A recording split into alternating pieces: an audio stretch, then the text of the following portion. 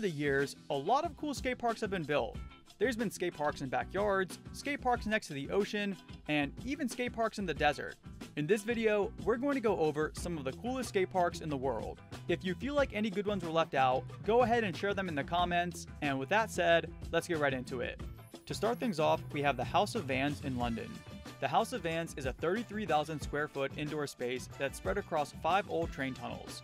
It's a mixed venue that includes a full skate park, a cinema, an art gallery, a music venue, a bar, and a cafe. Aside from the fact that it's literally located in an underground train tunnel, one of the coolest things about this park is that it's actually free to skate. This is a huge benefit because London isn't exactly known for having the best weather, and indoor parks essentially always cost money. The park is by no means the biggest skate park out there, but it is well built. Because of the confined space, some of the ramps can be kind of tightly packed, but overall, they made great use of the limited area available. Even though it's nothing too crazy, the entire venue is a really cool place, and the skate park is definitely one of a kind. A few seconds of honesty. Many of you have never seen me, but I wear glasses, and I want to tell you a secret about the best place to buy glasses online. I'm a bit picky with glasses, and anyone who wears glasses can relate to how hard it is to find a pair that you love and feel great in. Thanks to GlassesUSA.com, I can find my glasses easily. They have thousands of styles and brands, like Ray-Ban, Oakley, Gucci, and more. They're 70% off retail price and cut out the middleman, so you can buy a complete pair at $39, plus free prescription lenses and free shipping. Moreover, they have amazing features like the virtual try-on and a smart quiz that can help you find your match. GlassesUSA.com is offering a crazy exclusive discount on top of any coupon code they currently have on the website just for my subscribers, and you can click on the links at the top of my description box to get all the details. Personally, I got some really nice prescription glasses, and I also got some nice sunglasses as well. So regardless of what kind of glasses you need, GlassesUSA.com probably has something you would like. Thanks GlassesUSA.com for sponsoring today's video. The second park on the list is Whipsnake Skate Park. Whipsnake Skate Park is a massive 1970s style DIY skate park built in a remote area of South Carolina.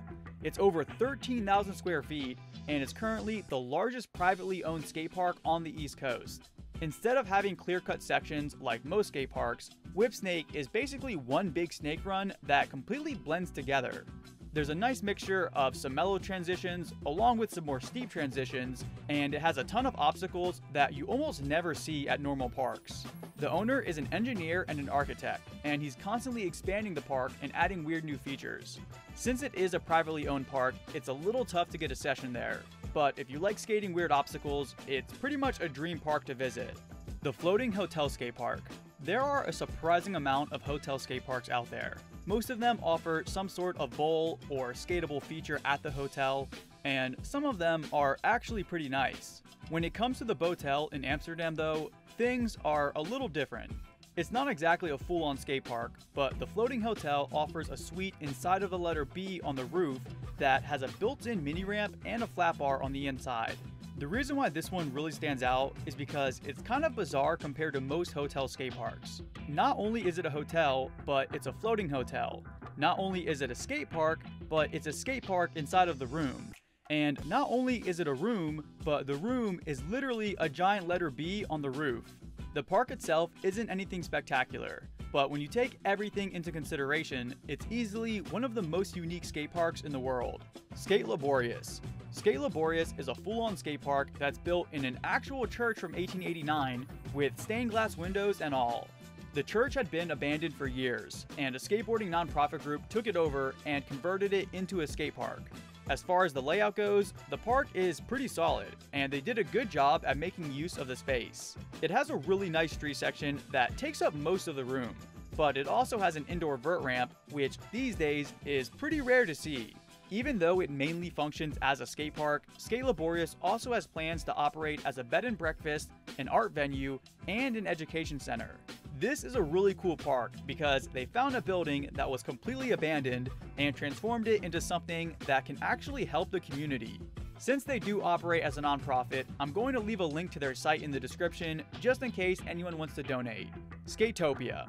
Skatopia is an 88-acre compound in a rural town in Ohio and is often referred to as an anarchist skate park. It's known for having crazy parties with tons of fireworks, metal bands, and even burning cars. Despite being in the middle of nowhere, Skatopia is arguably one of the most famous skate parks in the world. It's been in plenty of TV shows, it's been in magazines, and it was even a level in Tony Hawk's Underground 2. Now, the park itself is spread out across a massive compound. There's a variety of bowls and pools, and there's even a full pipe. The thing is, most of the stuff there is kind of sketchy, so it's probably not the best place for beginners. Aside from the park, Skatopia also has a ton of art, a skateboarding museum, and a custom-made igloo. There's definitely a lot of cool skate parks out there, but Skatopia is basically in its own category.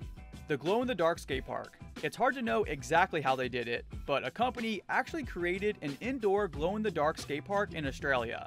I couldn't find a lot of information about it, so I'm guessing they just painted an existing park and threw up some black lights, but either way, it looks like something that could definitely be fun to skate.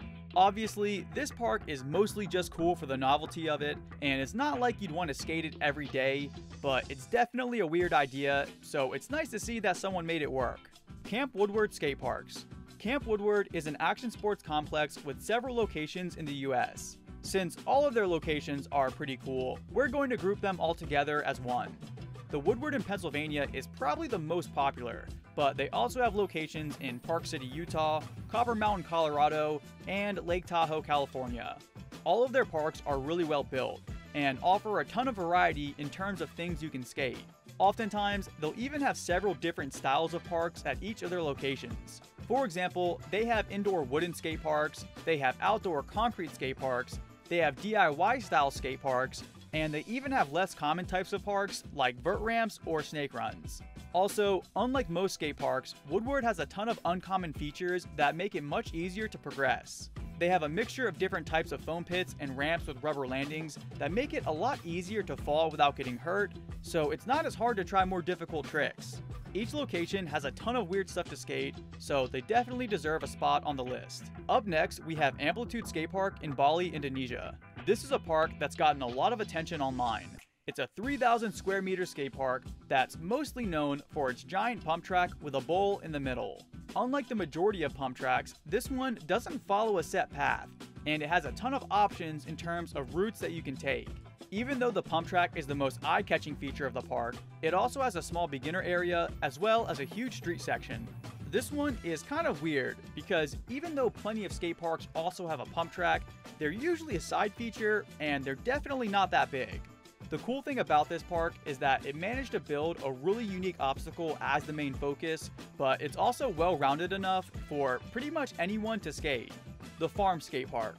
This skate park really isn't a skate park at all, but it's still worth mentioning. A couple of years back, a company built a mini ramp in the middle of a massive field of crops. And even though it's not technically a skate park, it is a pretty solid ramp, which is close enough. There's not a ton of footage of it, but in the videos you can find, it looks like it's a really fun place to skate. It's sitting in the center of the largest crop field in Australia, and it's pretty much all you can see for miles. If we're being honest, the location might not be the most practical, but you gotta admit, it is creative. It's hard to find a lot of info about the ramp, so who knows if it's still there or not, but either way, it's still a really cool project. Innsbruck Plaza. This park is a great example of cities embracing skateboarding. Rather than finding some sketchy part of town to throw up a poorly built skate park, they built a massive plaza in the middle of the city.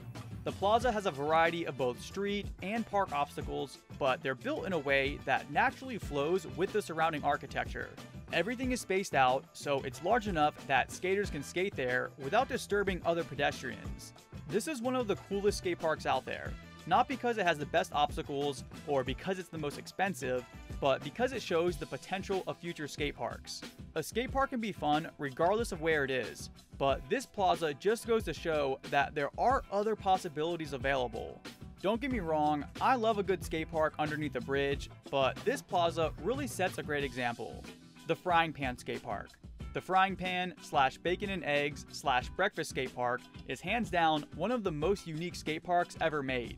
As I'm sure you probably noticed, it's essentially a giant pan with 2 eggs and a piece of bacon, and the entire thing was made to skate.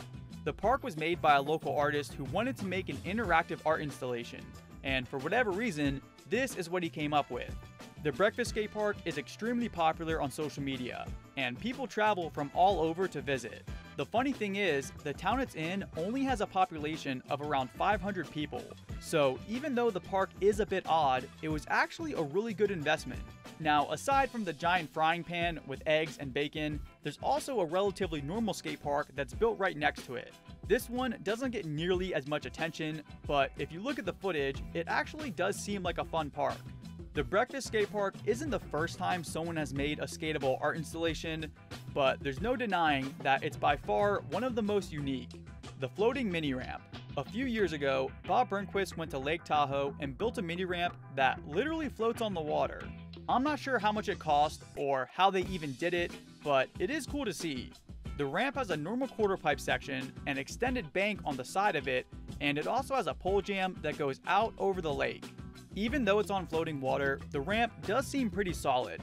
Obviously, it's a little limited in terms of things to skate, but they did a good job at building a ramp that's genuinely unique.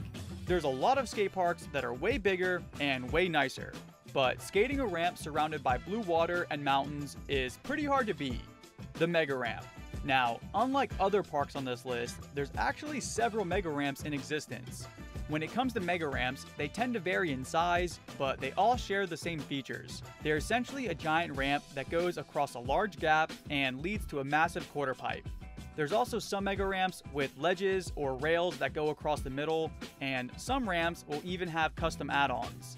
Since they cost millions of dollars to build, and they're such a unique type of ramp, there aren't very many mega ramps out there. They are a really unique type of skate park though, and even if you're not someone who skates big ramps, you can still appreciate the people who do. If you feel like any good ones were left out, go ahead and share them in the comments. Be sure to leave a like on the video, and with that said, thanks for watching.